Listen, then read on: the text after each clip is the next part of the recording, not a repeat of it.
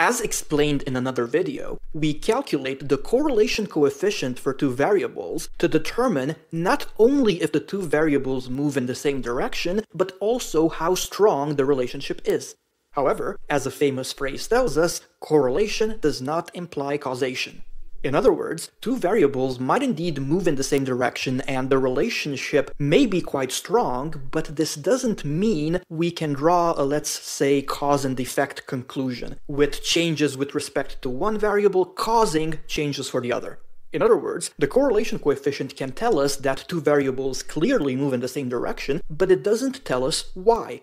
A pretty popular example is represented by ice cream sales being correlated with homicides in New York.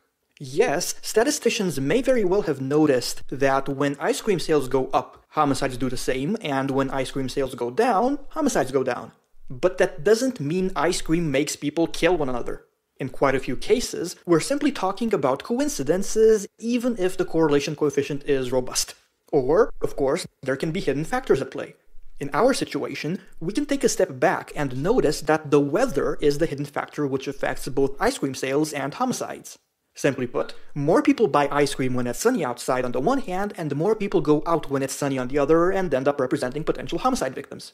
To put it differently, ice cream sales and homicides may be correlated, but there is no causal relationship there, whereas there is a causal relationship between the weather and ice cream sales, as well as between the weather and homicides.